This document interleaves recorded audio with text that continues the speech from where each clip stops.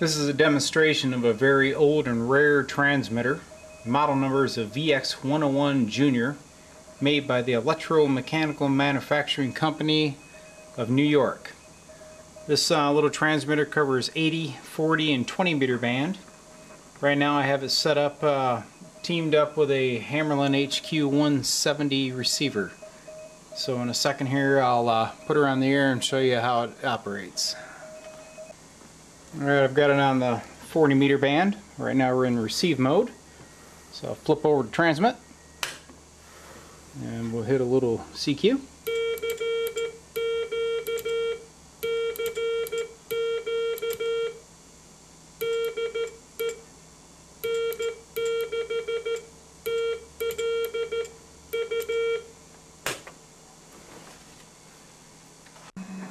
Alright, so if you're on this frequency for say, you want to get your transmitter on there so you can send your CQ. It's got a monitor switch.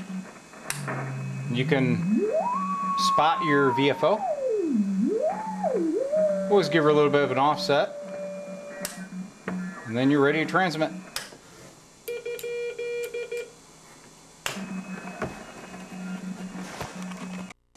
Alright, so let's open the lid. This is a 807 transmitter. Only puts out maybe 5-6 watts of power. It's got some neat voltage regulator tubes here.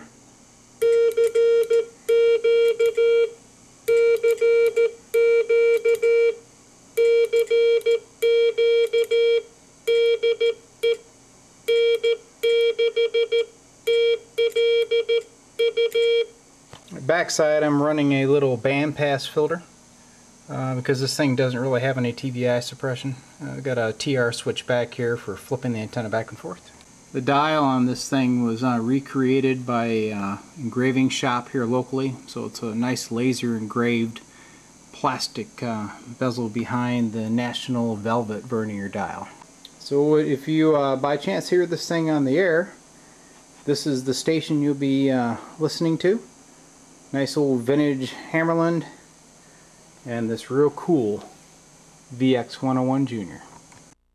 Alright, so I mainly monitor the 40 meter ham band, enjoy QRP, and I've made about 4 or 5 contacts with this thing and I've gotten great tone reports. So if you happen to be out there, listen for N6TLU and maybe we can do a little QRP work. And hopefully you got an old tube rig so we can have a tube talking to a tube. See you out there, 73s.